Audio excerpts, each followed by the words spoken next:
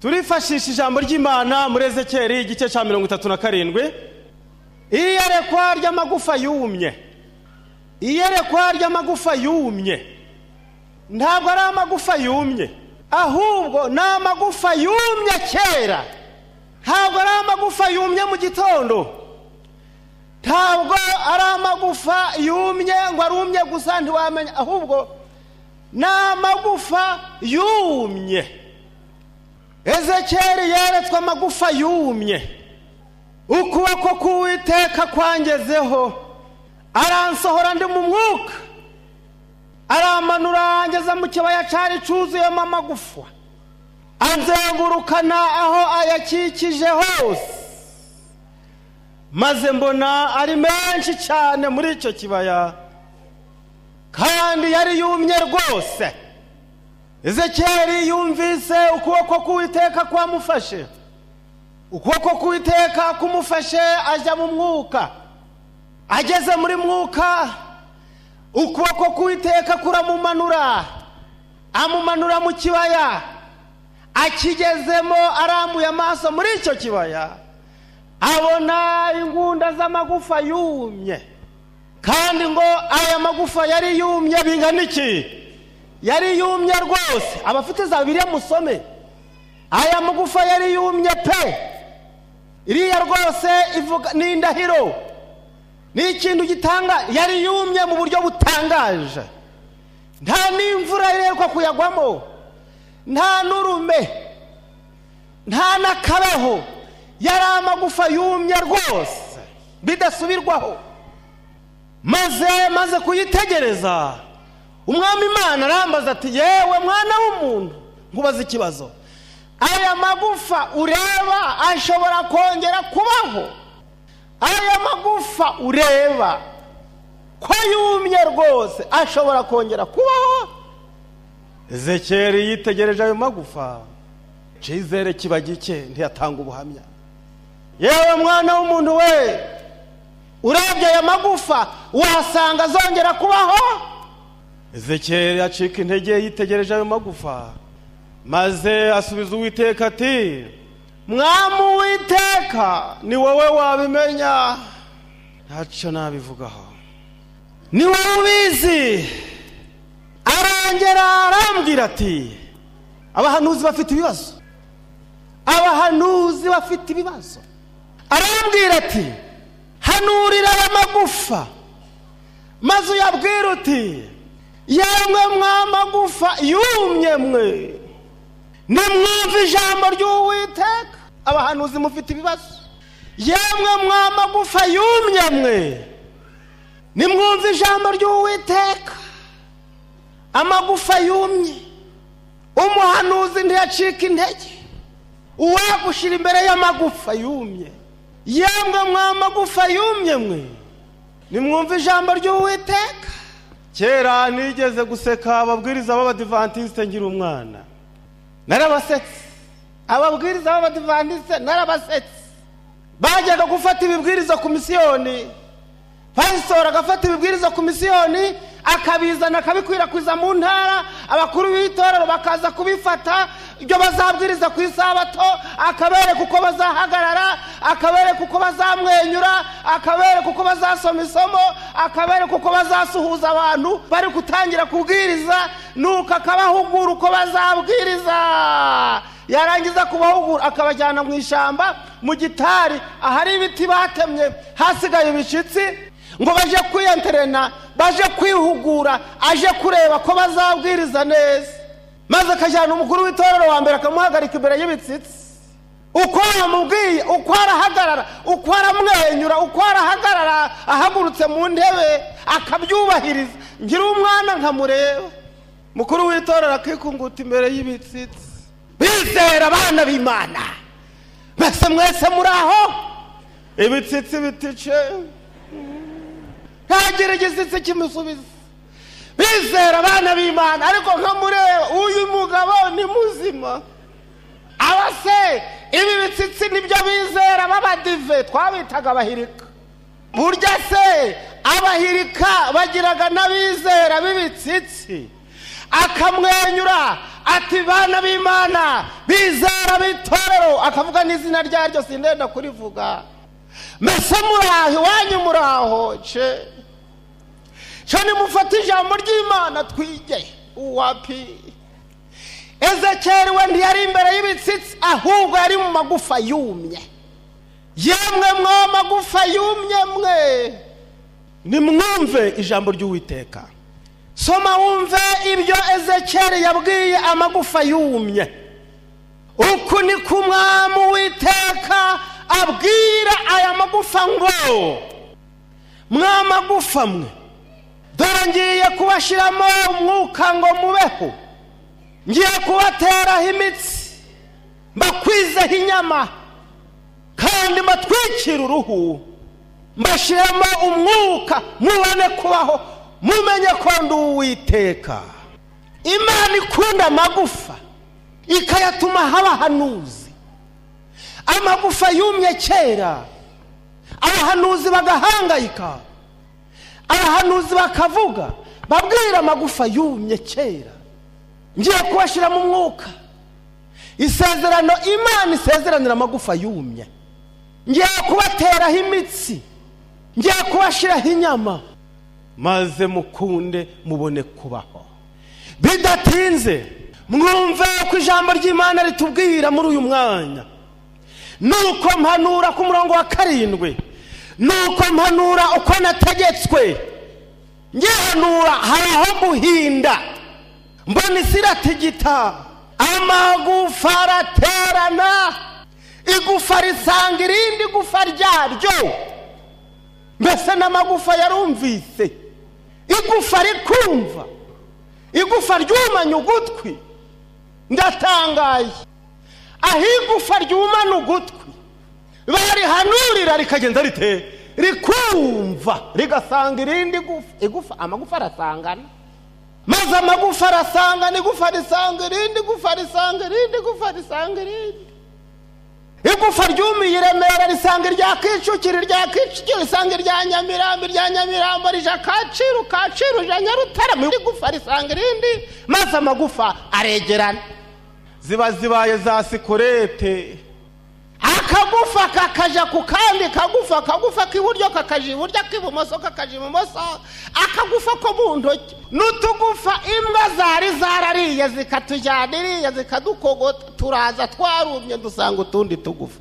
Maze ubugufa buregerana ariko nta mitsi bwari bufite. Ndebera ubwo ubugufa buteranye, ariko nta nakamwe kabasha guhaguruka. Maze ngiye kubona mbona imitsi iyamezeho, ngiye kubona mbona inyama zigiyeho. Bahaye inyama gusa, mbona Uwiteka atwikirijeho uruhu. Ndatangaye, nuko nitegereje mbona imitsi yafasheho, maze inyama ziyameraho, byaroswa n'uruhu. Ijambo rimbaza, ariko nta mwuka warimo. Zari intumbi ziteye agatambwe, amagufa abaye intumbi. Umva iyo ntambwe ga yemwe, intumbi zirarambarara ariko zibyibushe, zigenjeje iteye. Intumbi zibyibushe, intumbi zifite inyama, intumbi zifite uruhu. Abaye amagufa se? Oya, amagufa arashize ariko ni intumbi. Intumbi ziragaramye muri cya kibaya, intumbi zidahumeka. Mbega ukuntu amagufa muri iyi minsi yamaze kubyibuha. Usigaye ureba amagufa, abantu baje baragongoranye, baje mu itorero barahindutse amagufa yagwengeye.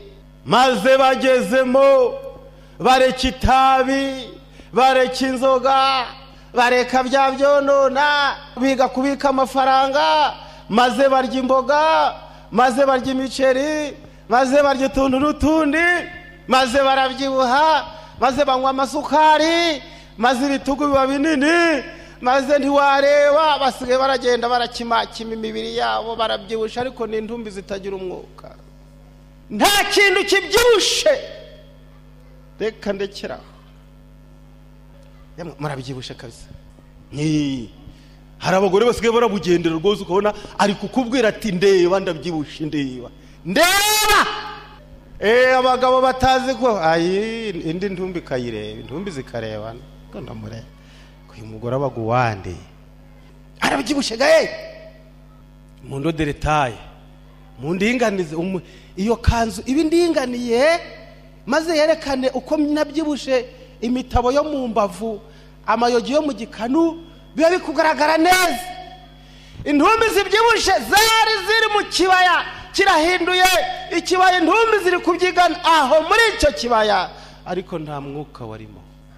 Ishavu umurongo w'9 maze arambwira ati hanura umuyaga amagufa wayabwiye, igisigaye n'uguhanura umuyaga maze uhuhe muri iyi mirambo. Hanura umuyaga uze muri iyi mirambo. Ntabwo muri iki gihe ababwiriza bari guhanura umuyaga ngo uze mu mirambo. Iriya mirambo inama watanga zose, umucyo watanga uwo ari wo wose, ntabwo intumbi zayumva. Intumbi zuzuye ibibaya zitagira mwuka, urarwana nazo mu gihembwe, nyabuneka yemwe nyabuneka, ntabwo zizumva. Banza uhanura umuyaga. Muri iki gihe ibi bibaya byuzuyemo intumbi bikeneye ababwiriza bahanura umuyaga. Hakenewe ababwiriza bahamagara umuyaga ugahuha mu itorero. Muri iki gihe si ngombwa ko wiri guhangayika gusa ubwira intumbi ngo nizikora, intumbi mumanuke ntizizakwemerera, intumbi muhaguruke zikanga, intumbi mutanga amaturo ntawe iyo zifite, muzane icyacumi, intumbi nta kiraguha. Banza uhanura umuyaga uze mu ntumbi zizuke. Ntabwo muri iki gihe ababwiriza bitaye kuguhanura umuyaga ngo uze mu ntumbi zikire, ahubwo barashaka gukoresha intumbi ngo zikore zitazutse. Ntaco zizakora, ahubwo zizabora zisubire mu bugufa bwazo. Igihe kira wakizaho, ariko mwebwe muri intumbi zabasha gukira. Aha umuntu yambwira ati ariko ni igitangaza, none surahangaye nitwe ntumbi turi mu rusengero, niba mutarizo murahirwa. Nanje simwe mbwiye intumbi umuzima ntaco mubwiye. Imana ikeneye muri iki gihe ko aba guhanura, tugahanurira amagufa yumye, amagufa kumva, ariko gukoresha amagufa ntaco azagukorera. Igufa ritazutse se ryakora iki? Murarwana n'amagufa, amagufa babyibushe nyine. Ayiwe usanga bari kuri amatorero bari kurira, none waduha namaki, none y'imitsatsi, none y'imyambarire, none y'imirire, none y'ibyifatire. Mubanze muhanura umuyaga intumbi zizuke, nizizuka zizakora bya bindi mwawuze. Ariko umuhanuzi kazi yaranditse mu magambo atangaje cyane, karamu y'ubuhanuzi ngo neretswe ababwiriza basinziriye bari kubwiriza abandi bantu basinziriye. Nabonye nta kanguka ryariho mu itorero.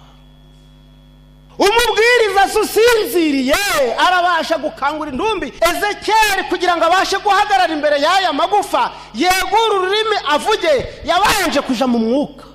Abanje kuja hehe? Ntabwo yaguye igitabo adaheruka gusoma, ntabwo yaguye Bibiliya ngo ayikureho ivumbi. Yabanje kuyoborwa na mwuka, abona kwihanganira kuja mu magufa. Ababwiriza bo muri iki gihe murasabwa kuja mu mwuka ngo mubashe guhagarara imbere y'aya magufa. Igufa sinurica uzaba umaze iki? Ubundi sirimaze iki? Ngo ndaricaye, biri gufa ndarikuramo iri, ubundi se nurivana mu kibaya uzarishira rizakomeza ribigufa. Imana ikeneye abahanuzi buzuye mwuka ngo babashe guhamagara umuyaga. Igihe kirageze ngo duhamagara umuyaga uhuhe mu ntumbi, intumbi zibone kuba nzima. Mwumve umurongo w'9 maze arambwira ati hanura umuyaga uhuhe mwana w'umuntu, maze ubwire umuyaga uti uku ni ku Mwami Uwiteka avuze ngo wa muyaga we uturuke mu birere bine, wa mwuka we uhuhe imirambo kugira ngo ibeho. Mureke duhanura umuyaga uze uhuhe mu mirambo, imirambo irakira. Ezekiel ntiyacogora, nuko mpanura uko yantegetse, maze umwuka ayinjiramo. Nuko ibaho ihagarara ku maguru yayo, yiremamo inteko nyinshi cyane. Imirambo birazutse, ibirahagaze, bakirambaraye hasi nta nteko zari zihari, bakiri amagufa nta nteko zari zihari. Igufa rimaze gusanga irindi gufa, niho imitsi yatewe kuri ayo magufa. Amagufa atatanye ntazahabwa imitsi. Ubu rero umubwiriza agomba guhuha agatera imitsi. Ababwiriza batazi gutera imitsi, kubwiriza imiramba amagufa, uhamagara amagufa abashe guterana. Hari ubuhanga bwo guhamagara amagufa, ntabwo ari upfa guhamagara amagufa gusa ngo uyateranye. Hari impamvu ituma amagufa yahamagara kumva, nuko nta gufa ryahamagara irindi. Ntabwo turi gusoma ngo maze Ezekiyeli abwira igufa rimwe muri ayo magufa ko rihamagara yandi magufa. Oya, nta gufa rihamagara irindi, kirazira. Niba uri gufa se wahamagara andi magufa kaza. Igufa si ryahamagara irindi, ahubwo igufa rirahamagarwa n'umuhanuzi. Umuhanuzi aravuga amagufa kumva. Abatagira mwuka ntibavuga ngo igufa ryumve. Uravuga igufa rikajegera cyane rikuma ahubwo rikagwengera. Amagufa si yamara iki? Igufa riririmbye wakumva. Amakora aragizwe n'amagufa gusa, araririmba se umwuka kaza. Amakora aragizwe n'amagufa, araririmba akarangira amagufa ari amagufa, na yari amagufa yaririmbye agakomeza kaba amagufa yumye. Hakenewe abahanuzi bahamagara amagufa y'amakorari, amagufa y'abakuru b'amatorero, amagufa y'abadiyakoni, amagufa ari muri mifemu, amagufa agaterana. Ntabwo amagufa azahamagara andi magufa, ntibishoboka. Hakenewe abahanuzi Imana ihamagaye nka Ezekiyeli. Abo bahanuzi bagahanurira amagufa ngo yumve. N'abahanuzi bari muri mwuka, ntabwo ari amagufa aziteranya ngo amagufa atware intumwa zihamagara andi magufa. Oya, Imana ikeneye guhamagara abahanuzi bagahamagara amagufa agaterana. Amagufa agaterana maze igufa rigasanga iryaryo, ntihagire ryongera kunena irindi. Igufa rikaja mu mwanya waryo. Nanga kigufa uhamagaye nabi, amagufa aje nabi, iryo kuguru ryaja ku kuboko, iryo kuboko rikaja ku mutwe, umuntu ntabeho. Ahubwo igufa ryagiye mu mwanya waryo. Niba uri gufa ry'idiyakoni hamaho nihi wawe. Niba uri gufa riririmba sanga irindi gufa riririmba maze asigaye muteranye umubiri w'itore bubeho. Ezekiyeli arahamagara ahanura, kuko muri iki gihe Imana ihamagara mu itorero ryayo ryasigaye. Ariko reka mbabwire amahirwe y'aya magufa. Amahirwe y'aya magufa nuko yumiye mu kibaya cy'Isirayeli, yumiye mu kibaya cy'Imana. N'amagufa yo muri iki gihe yumiye mu itorero, niyo mahirwe yari. Muhumura, abahanuzi bagiye kuza bahanurira amagufa ari mu bibaya. Ariko wagufa we, imbwa nikujana hirya y'ikibaya tuzaza. Ari amagufa ari kuja hirya akagenda akava mu kibaya. Amahirwe y'aya magufa nuko mu kibaya cy'Isirayeli, ikibaya cy'Imana, aho Imana izohereza abahanuzi. Ntabwo Imana izohereza abahanuzi mu Egiputa, izanabohereza mu bibaya by'Isirayeli. Nukuvuga ngo n'ubuhanuzi butubwira ngo ni hahandi itorero ry'Imana nubwo ryagwengeye, Imana izarirarika, izarihamagara kandi rizazuka. Hari icizere, muhumure, mwitinya. Mwe magufa mwe mwitinya, muhumure, muba mu kibaya. Ariko mubahe ntimuve mu kibaya. Uzava mu kibaya imbwa zikamutataguza, zikamukogota, zikamuhekenya, zikamurira hirya y'ikibaya, ntazazuka. Isezerano ry'amagufa nirisohozwa, igufa ryavuye mu kibaya rizaba rigize akaga. Ntimwumva se amagufa yumiye mu kibaya amahirwe yayo? Ntimwumva ko igihe gikwiriye gisohoye Imana izanye umuhanuzi ngo ahanurire ayo magufa? Imana yari izi ko ari amagufa, nubwo yumye kera yumanya amatwi. Igufa ryumana ugutwi ni igufa ry'Imana. Igufa riri mu kibaya cy'Imana rizumana ugutwi, rizuma ariko ryumanya ugutwi. Ariko igufa rizava mu kibaya, umuhanuzi azasanga imbwa zarariye aho ugutwi kwari kuba. Umuhanuzi nahanura ze kumva ayo magufa ntazumva. Mugume mu kibaya. Maze Imana imaze kubahamagara, bamaze guhabwa mwuka, maze biremamo inteko. Izi nteko nizo zizakwirakwira hirya no hino. Ni imitwe y'abasanga, biremamo inteko. Imitwe y'abasanga, imitwe y'ishyirya ku isabato, imitwe y'abahimbyi b'abaririmbi, imitwe y'ababwiriza, abarayiki baragenda, biremamo inteko, babwiriza ubutumwa hirya no hino. Imana igiye guhamagara itorero ryayo, mugume mu kibaya, timuvemo. Mugume mu kibaya cy'Imana, aho isezerano ry'Imana rizasohorezwa naha muri iki kibaya cyitwa itorero. None se mu gihe gisa n'iki wakora iki wowe? mu gihe gisa n'iki urakora iki? Hari icyo Imana ivuga. Dusome amagambo ari mu Baroma, n'amagambo nasomye mu gihe cyashize n'ubu ndongera kuyasoma. Abaroma 13. Ndashaka kwihuta ya minota bampaye, ndiho ndayireba nanje muhumure ndayitegereza, ndaho ndarenzaho n'umwe. Abaroma 13 umurongo wa 11. Nuko muje mugenza mutyo, uko tumaze kuvuga, muje mugenza mutyo, kuko muzi yuko igihe cyo gukanguka gisohoye rwose. Dore agakiza kacu karatwegereye mw'amagufwa mwe. Dore agakiza kacu karatwegereye turenda gukira. Kuruta igihe twumiye, kuruta igihe twatindiye tukabaho ngaho tutagira imbaraga.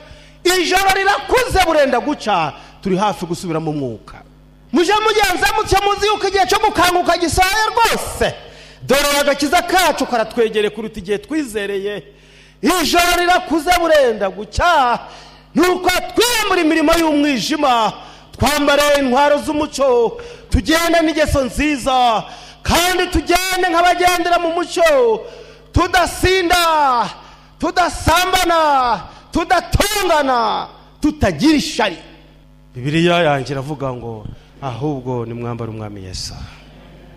Mwikwambara rwa ruhu gusa Imana yatwikiriye, ahubwo kuri urwo ruhu ni mwambara n'umwambaro witwa Kristo, mutwikira isoni z'ubwambure bwanyu. Ziriya ntumbi zari zambaye ubusa zikeneye gutwikirwa n'ubuntu bw'Imana no gukiranuka kwa Yesu. Bagomba kwambara Yesu. Nuko rero mugende nk'abagendera mu mucyo, mutagira ibiganiro bibi, mudasinda, mudasambana. Gusambana ko muri iki gihe kwabaye umukino. Ubusambanyi ntabwo bukiri ikintu giteye impungenge. Abagabo barabwambariye, abagore barabwambariye. Tudasinda, tudasambana, tudatongana. Muri iki gihe heza intonganya, abantu baratongana bapfuye ubusa. Twatonganye, turatongana, nje uratuma dutongana, twatonganye. Ariko ndamubwiye muko, nagende ndamubwiye. Ndamuhamije. Namubwiye akari ku mutima. Kandi ntimuhurwaho imibiri yanyu ngo ibone uko ikora ibyo yishakiye. Ntimuhurwaho imibiri yanyu. None se umubiri wandwanije, umubiri warandwanije, umubiri warandwanije. None umubiri ukurwanije wabigenza ute? Bati n'uyu mubiri buryo urakaze, umubiri warangerageje, umubiri wangiriye nabi. Uyu mubiri iyinda, niyindi iri kubitera, iyinda. Kandi ntimuhurwaho imibiri yanyu ngo ibone uko ikora ibyo igenje ite yishakiye. Sandi mwumva aho imibiri yavuye. Iri gufa ryari ryumye ritagira umubiri, none ryabonye umubiri utangiye kurigerageza kandi ntimuhurwaho imibiri yanyu ngo ibone uko ikora ibyo yishakiye. Abakolosayi igice cya 3 uhere ku murongo wa mbere. Ndasoma nihuta. Mbese mu gihe gisa n'icyo wowe wakora iki? Nuko rero mw'amagufwa mwe, niba mwara, hari ijambo ngeretse mutarasaga mu bakolosayi, nje ni mu kibwirizo cyanje nimwo riri. Mfite uburenganzira bwo gushiramo ijambo nk'iryo ngiryo mu kibwirizo cyanje, no wambuza. Kuko iki kibwirizo ntari cyawe, nawe uzategura icyawe. Kuko ntumbaza uti iryo somo hari amakolosayi ririmo, oya riri mu kibwirizo cyanje. Ahubwo iri somo ry'abakolosayi ngifashishije ngo mbone uko nsobanura icyo ngiye kuvuga. Niyo mpamvu urumva nsomye ndashiramo amagambo nasomye muri Ezekiyeli, ndashaka guhwanya Ezekiyeli n'iki gihe ngo utege amatwi wumve. Nuko rero mw'amagufwa mwe, niba mwarazuranywe na Kristo, mujya mushaka ibiri hejuru. Muri kumva neza? Nuko rero mw'amagufwa mwe, niba mwarazuranywe na Kristo, mujya mushaka ibiri hejuru, aho Kristo ari yicaye iburyo bw'Imana. Muje muhoza imitima yanyu kubiri hejuru, atari kubiri mwisi, kuko mwapfuye, amagufwa yanyu akuma, kandi ubugingo bwanyu noneho bukaba bwarahishanywe na Kristo mu Mana. Kandi mw'amagufwa mwe, niba Kristo ari we bugingo bwanyu, azerekanwa, namwe muzahera mwerekananwe nawe muhagaze mu bwiza bwe. Imana izerekana itorero rihagaze mu bwiza. Abantu muri iki gihe barariveba, warireba ukarisangamo amagufa, igufa ry'umupasitoro, igufa ry'umukuru w'itorero, igufa ry'umuririmbyi, igufa ry'umubwiriza. Ababwiriza bumye barabwiriza muri iki gihe. Umuntu akijugunya hariya ati yewe nta torero rikiriho, itorero ryarayobye, itorero ryarapfuye. Hapfuye wowe. Naho itorero ayo magufa arimo afite amatwi. Urareba indebo ya muntu ukabona ari amagufa, ariko Imana iri kuyabonaho amatwi. Niyo mpamvu ari amagufa Imana iri kuyatuma habahanuzi. Nawe ugakerensa sigahororera. Muzahera ko mwerekananwe nawe muri mu bwiza. Iri torero Imana izaryerekana riri mu bwiza. Iri hira ryeze iraritunganya, irarituma habahanuzi, irarituma intumwa ngo bahanurire muri iryo torero. Ayo magufa zucya abe mazima. Nta burenganzira ufite bwo gucira urubanza amagufa y'Imana. Aya magufa y'Imana, Imana yitayeho. Hahandi muri Ezekiel ku musozi yavuze ngo ayo magufa navuze rero n'amoko y'Abisirayeli ni bwa bwoko bwanje bwumye. Imana nubwo twumye itwitayeho, ntabwo iratujugunya, ntabwo iratwika amagufa, ahubwo iratuma habahanuzi. Nuko noneho nimwice ingeso zanyu z'ibyisi, gusambana, gukora ibiteye isoni, no kurigira, no kurarikira, n'imyifurize yo gusenga ibigirwamana. Ibyo nibyo bizanira umujinya w'Imana batumvira. Kandi namwe mwamagufa mwe mwabigenderagamo kera mutarazuka. Ariko noneho nimwiyambura ibi byose, mwiyambura umujinya, uburakari, igomwa, gutukana, yemwe kandi ntihakagira amagambo ateye isoni aturuka mu kanwa kanyu. Ntimukabeshane, ahubwo nimwiyambura umuntu wa kera n'imirimo ye, wa wundi wari wumye. Nimwambare umuntu musha, kwa wundi wahinduranywe musha na Kristo, wa wundi ubasha kugira ubwenge kandi ngo abashe kugira ishusho iyamuhamagaye, iyamuremye ikamuvana mu bugufa ikamugira umuntu muzima. Aho ngaho rero nta bwoko buzabaho kihari, nta muhutu, nta mututsi, nta mutwa, nta munyashangarigawa, nta musukuti, nta muyuda, nta bakebwe, nta utakebwe, nta munyashangarigawa yemwe, nta nundi wese yemwe, nta mbata, nta nabo umudendezo, ahubwo Kristo ari byose kandi abe muri bose. Nuko rero nguko bikwiye intore z'Imana zera kandi zikundwa, mwambare umutima w'imbabazi n'ineza, no kwicisha bugufi n'ubugwaneza, no kwihangana, mwihanganirana kandi mubabarirana ibyaha uko umuntu agize icapfa n'undi. Mubabarirana iki? Ndumbiza muri iki gihe ngo nta byaha bibaho. Inyigisho z'abadayimoni zadutse muri iki gihe ngo nta byaha bibaho, ngo nta munyabyaha uzarimbuka. Na nyir'ijuru ntiyavuga atyo ngo amategeko y'Imana ngo yabereye, ngo Imana yayatangiye ngo abantu ngo bayice. Abantu benshi muri iki gihe barumviriza izo nyigisho zuzuye ubusabwe bwa Satani, izo nyigisho zuzuye ubusabwe bw'abadayimoni, maze zikabaruhura. Muhumure, wasambana, wakwiba, waje ibyo wakora byose, ntabwo ndenda kwifuza gusubira inyuma, ntabwo ndifuza gusubira inyuma, ariko iyo ari ibishoboka, ariko ntibishoboka ko nsubira inyuma. Maze ngo uzabwirize uti wasambana, wakwiba, ngo urebe uko nibaga, maze nkakwibuka kokoka, nkakwibuka juriri gurarira, ukamenya ko kwiba ari icyaha.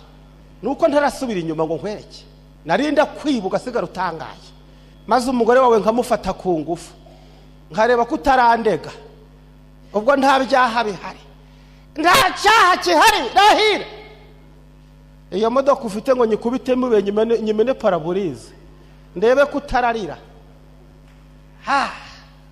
Nta byaha bihari, urakina wowe, urakina. Ubu ni ubupagane bw'igisirimu, ni ubupagane bw'ikigali. Hari abantu bari gusubira mu bupagane babinyujije mu buhanga, ngo barize, ngo bize amashuri yo gusubira mu byaha, ngo naba dogiteri. Dogiteri sininde ko ari Yesu umwana w'Imana. Dogiteri uri umunyabyaha kimwe n'abandi. Dogiteri ni Yesu, abandi ni ukubesha.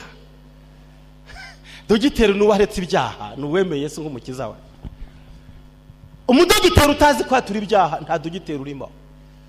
dogiteri muzima ni dogiteri uzi kwanga icyaha no kukireka akareka kubusambanyi, dogiteri utiba.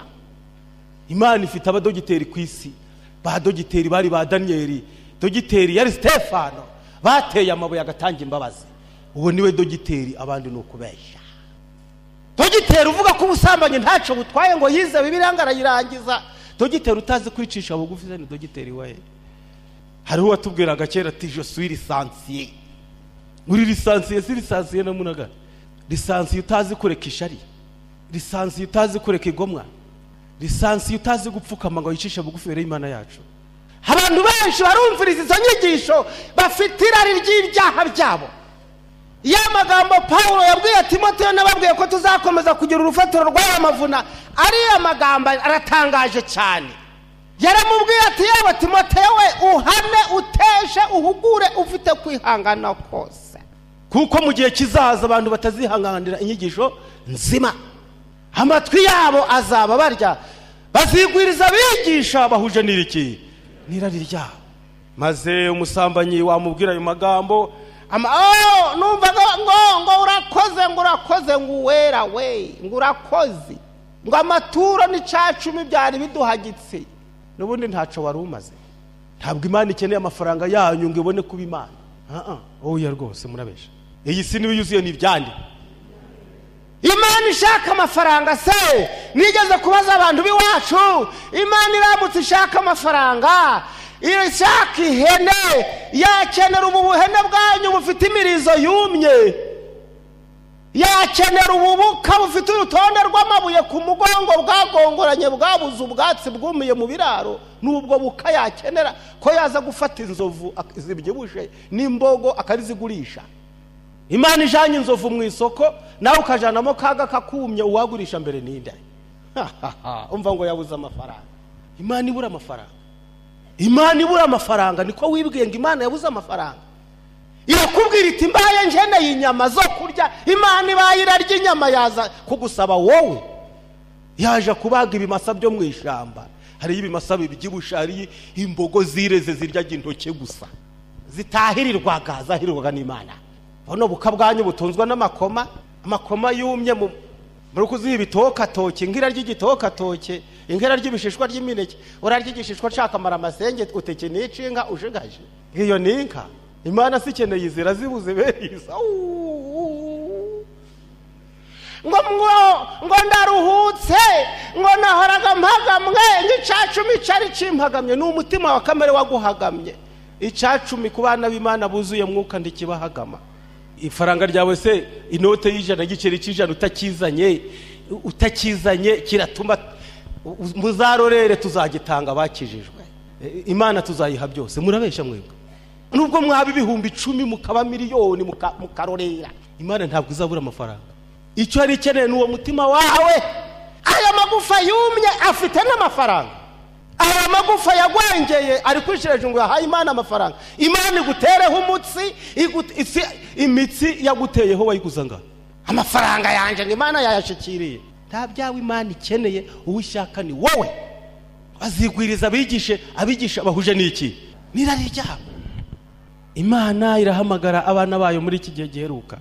Imana irahamagara intore zayo muri iyi minsi iheruka, kandi iraduhamagarira kwezwa no gutungana. Izatweza, izatugira abazima, izatuzura, kandi ntizabura no kudukomeza. Imana yacu ni nziza, kandi ni Imana y'ibihe byose, ntabwo ari Imana y'isaha imwe. Abantu benshi bizeye Imana y'isaha imwe. Bamwe bizera Imana y'inyabitangaza gusa, bizera Imana ya yindi sinzi umuntu wese gutubwiriza ati ni Imana imeze nk'impigi. Abantu bizeraga Imana imeze nk'impigi. Kera twagenderaga impigi mu mufuka, maze wakumva ikintu kigukanze ugasosora impigi yawe ukayirumaho. Abantu benshi Imana bayitunze nk'impigi, bagendana mu mufuka, maze ibibazo byaza bakabona kuyihamagara. Imana yacu ni Imana y'iteka ryose. Imana muhamagara mu nzara, iyo si Imana. Imana muhamagara ruko impanuka zibaye. Imana muhamagara abana barwaye. Ariko mu kindi gihe muri kugwejagira, Imana si ngombwa. Ariko inkuba zaturika imirabyo yarabya, impigi yanyu mukayikura mu mufuka. Mana mwami Yesu we, Yesu mwami wacu, mwami. Ni Imana y'iteka ryose. Ntabwo ari Imana imeze nk'impigi abantu bakoraho gusa ruko ibintu bikomeye.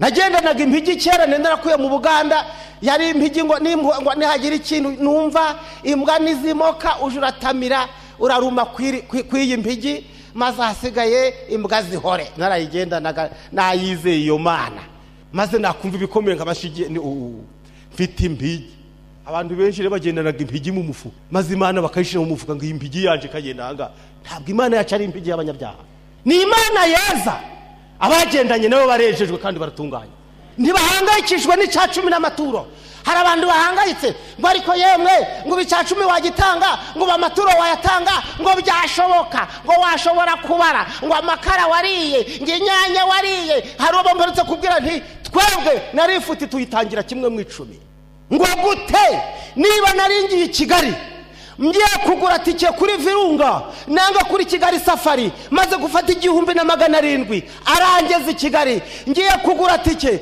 ngahura na mwene data agiye i Kigali ati oya wigura tike gwino tugende ayo mafaranga ndayungutse ndayatangira kimwe mu 10 niba naringiye hara mu mugi ndatanga 150 ndatanga 300 kugenda no kugaruka ngakora business zanje ngahura n'umunyemodoka ati witanga amafaranga gwino tujyane akanjyana akangezayo akangarura 300 ndayungutse ndayatangira icya 10 kandi nta mpagarara mfite mu mutima nshobozwa byose na Kristo umbiki abantu benshi bagendera muri kamere yabo bakagira ngo kamere zabemerera gutanga amafaranga abo bose bari kwijujuta n'abatoyobe na mwuka n'iy'amagufa yumye gusa ntabwo abana b'Imana bazahangayikishwa n'icyo bakorera Imana bazanezezwa n'ibyo Imana yabakoreye ku musaraba bityo bibatere gukora imirimo myiza ingahe yose kubera siki kandi reka mbabwire ntabwo itorero rizacogozwa nuko muvuyemo mutari mwabamo ryari rihari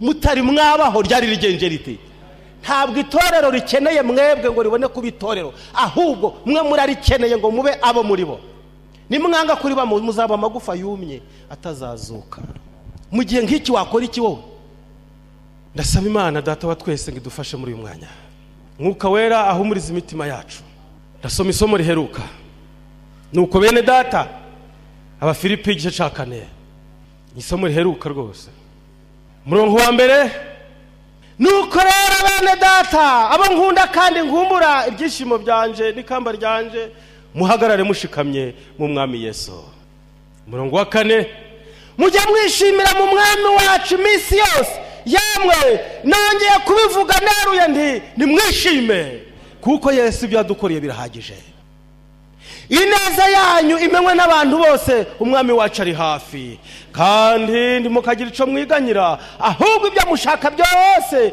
bimenywe n'Imana mubisabiye mubyingingiye kandi mushima ibyo mushaka bimenywe n'iki ntabwo uzaje imbere y'umunyemodoka imbere y'Ikigali hari y'abakungu hari abantu baje gusenga ugashanga ari gusenga umukungu ari gusenga umunyemodoka nje nta munyemodoka nsengaga ndiko gusenga sinkumarira iki cyakora mubyeyi mutware cyakora shefu nyamara bose nyamara rwose ni wowe ijambo ryawe rirakomeye ijambo wavugiye mu rusengero harujya kuvugira mu rusengero ntavuga ibya mwuka akavuga ashingiye ku modoka yaguze biriya bibati by'ibipapuro biri hari maze ugasanga afite agashema kugira agashema k'umwuka akagira agashema k'ikibati yaguze hariya ngo ubwo afite imodoka ahubwo afite ikintu gikomeye ufite igikomeye n'ufite Yesu n'umuntu utagira ijambo udafite ibyo avuga akaje imbere y'abantu akagwenyera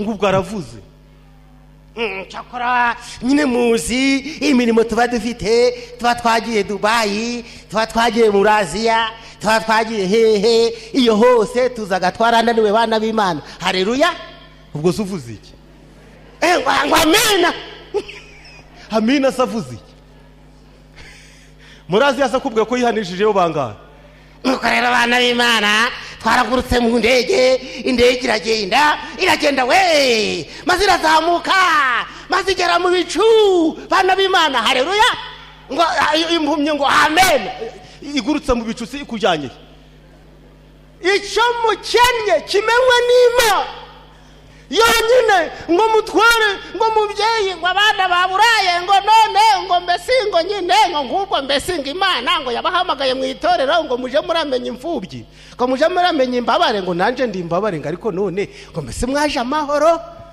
oya bibwira Imana irakuze ntimukiganyire ahubwo ibyo mukeneye mukibwire iki mubwire data wa twese arakize kurenza uwo nguwo uwo namara kugwazana kuvugiraho azaje arahagarara mu rusengero atariko nk'abantu usanga bari kutugerageza katwe tuba dufite amaduka dufite amasaka n'ibigori dufite imyambaro ugasanga bari kutugerageza ukindika nk'abizera 10 nanga 20 maze bakakwamburira rimwe bana b'Imana ndatwe turihangana gacuri iyo ubibahaze ahubwo barinze kwindikisha ko ruzi ko bakennye ubahaye iki baramaze cyakora nabo n'abanyakamere nta bagabo barimo nibakoresha amaboko yabo nta mpamvu yo gusenga abanyamafaranga hariho n'abari kuva mu itorero ngo amafaranga yanje ngo natangaga ngitorero riratangara ye uko niko Rusiferi yibwiye ngo nava mu ijuru rirahungabana avuyeyo ritungana kurushaho ngamafaranga yanje natangaga ngo barabigenza bate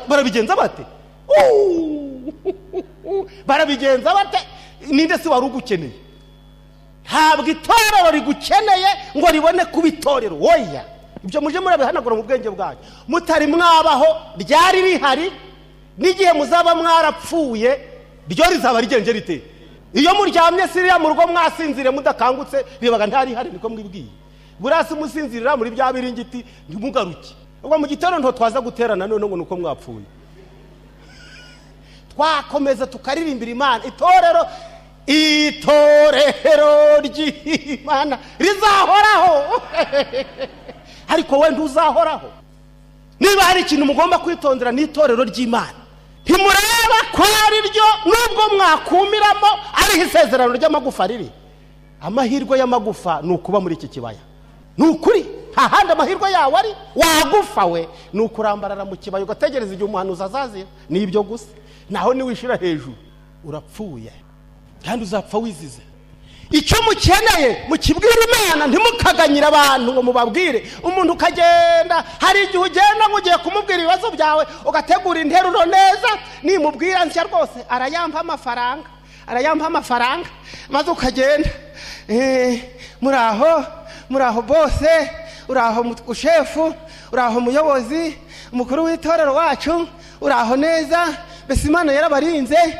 muri iyi minsi rero nkuko nyine byanditswe ngo ibigeragezo bizaza ngo cyakora ngo kandi biranditse ngo mugirire neza bose ngo ariko cyane ngo abo mu nzu y'Imana ngo none rero nanje ndaje ngo ngirire neza akana katsinze bakohereje Inyanza nta tiki kagezayo nta kayi mfite nta karamu madamu amaze iminsi arwaye n'umwana yari yarwaye uzi ko n'inzu yanjye yashenyuzwe muri iyi minsi ninagize n'ibibazo bindi mbese ibibazo byanje ni byinshi ntiwareba muntu w'Imana mbese ngeze ku mwanya wo gupfa mbese nagirwa nawe ni wowe gakiza kanje ni wowe urangiza ubu byose ni wowe mbitezeho warangiza gusenga iyo Mana yawe irazigaye ikakuvugiraho rene igatangira niko ibyo wavuze nabyumvise ariko uragira ngo nta banyeshuri mfite wagize ngo iyo turi gukora tuba turi gukorera abana banyu iyo ubona ndi kurara amayira ngenda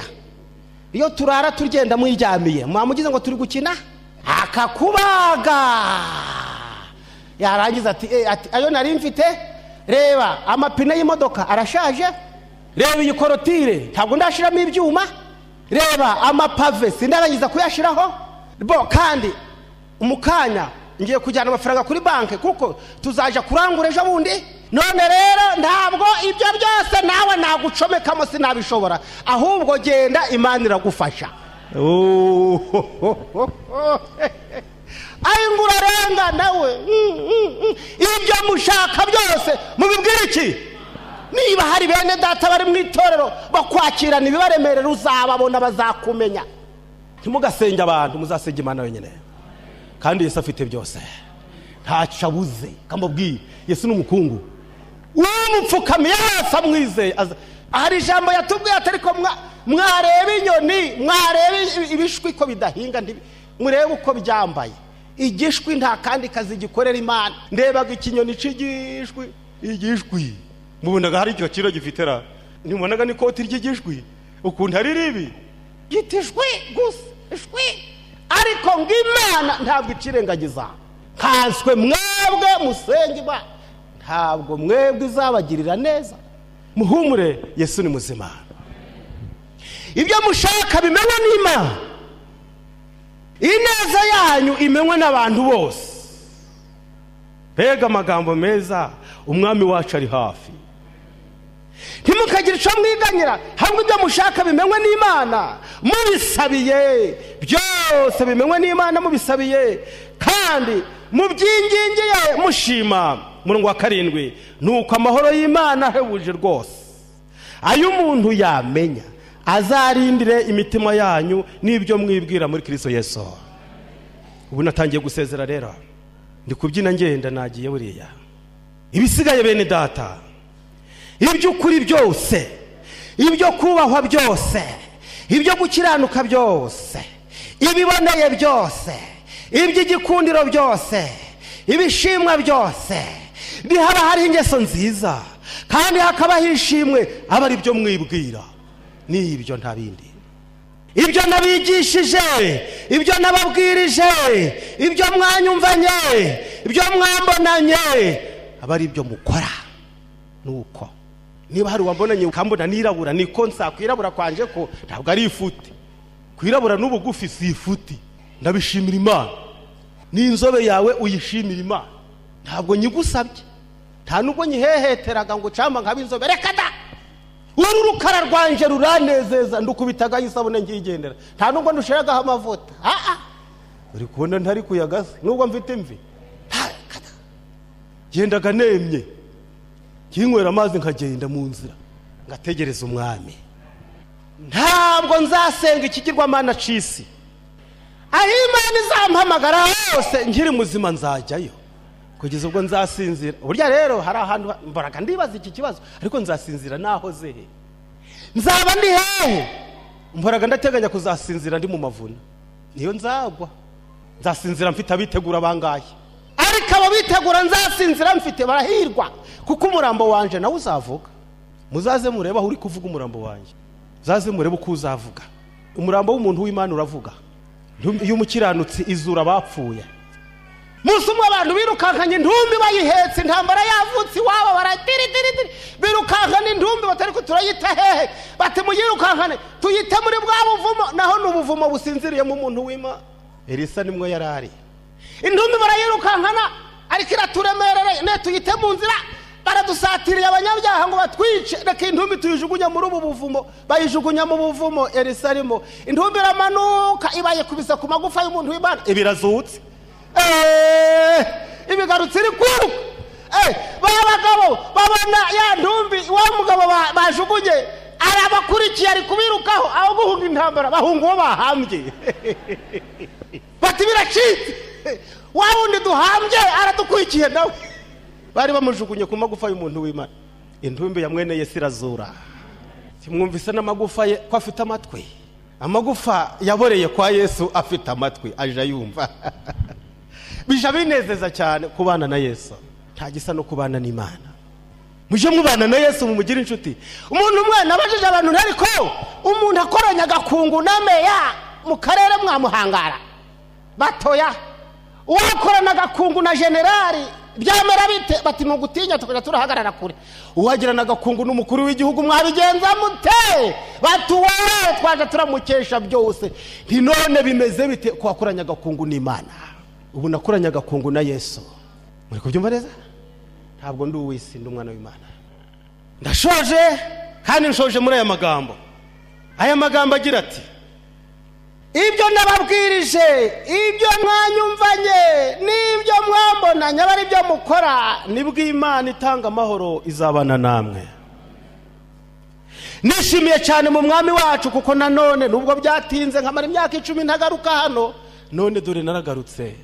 Ibyo simbivugiye kugira ngo mbabwire ko nagize ubukene aho mwanshumbikiye muri iyi minsi. Ibyo nahasanze, urugo nacumbitsemo mu byumweru 2, ntabwo ndusaba imbabazi, ntaco narukoreye, nta kibi. Burya rero Eliya ni kurya mba nta kundi.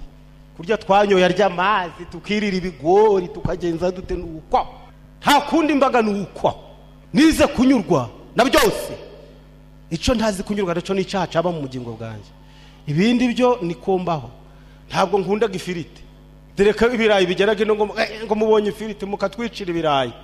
Muje muri abirya amaganda. Niho muzamuriye ibirayi. bigeraga ino mukabisuka mu ifiriti mukabyica mukatwicira ibirayi. Iyo tudakennye amafaranga ntitwari turongera kubibaha. Nuko namwe mufite amafaranga banke ziri i Kigali nico muturushije naho ubundi ntitwo twabaha ibirayi byacu. Muje murabirya amaganda, mubirya amaganda niho muzamuriye ibirayi. Naho kura muri kubitwika murabirimbura mukarya amakarakara y'ibirayi. Ubwo muriye ibirayi ni mukarya amakarakara y'ibirayi. Murya ibirayi bizima. Ubikeka guza ubirye ubivute wumva uko bimaraga ibirayi. I Kigali si wababwira kuvuta. Bavuta ibyo batabona. I Kigali ko muriraga kudusahani tumeze nk'udufuniko tw'amacupa. Ariko narabasetse n'ukuri. Yemwe. Sinzi bamwe ngo ubusahane bwabo bumeze ngo nk'amadisike nk'ututunuza ni nka twasede dushashe nk'utuberengeri tw'utubarangari maze bakarambika hakarayi kubye bakazana bagatonda kudusahane hari abanyakigali kudusahane cyakora mufite ubusahane mukuraga ni bwinshara mu maduka mukabutondeka hari yariririririri apana muje murarya ibiryo nyabiryo. Umva nabimana reka babwe ndagiye.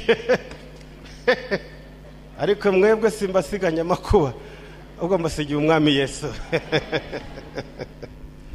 Reka bana b'Imana nuko rero uko ni kose naho ni hose nize kwihanganira byose ari uguhaga ari ugusonza ari ukugira ibisaga byinshi nkaje ndagenda mu mavatiri y'i Kigali nshobozwa byose na Kristo mpimbaraga.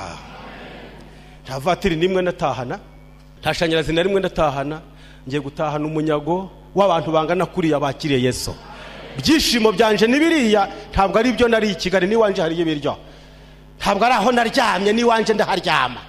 Ndetse harenze hariya kuko mpafite umugore.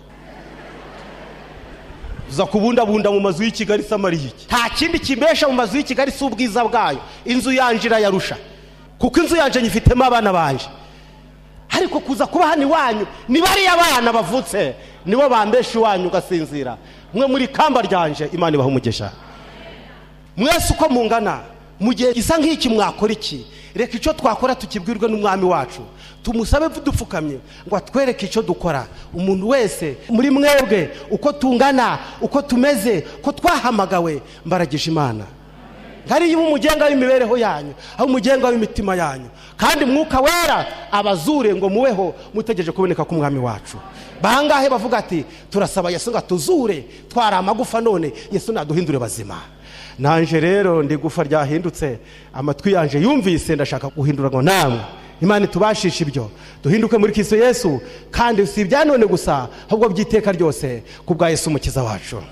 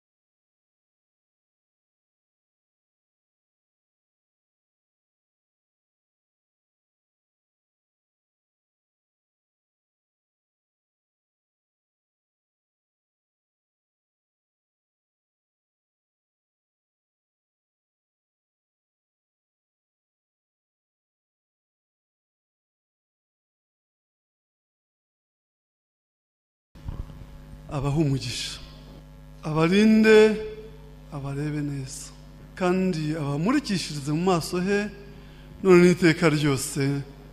Amen. Aya magambo tumaze kumva ya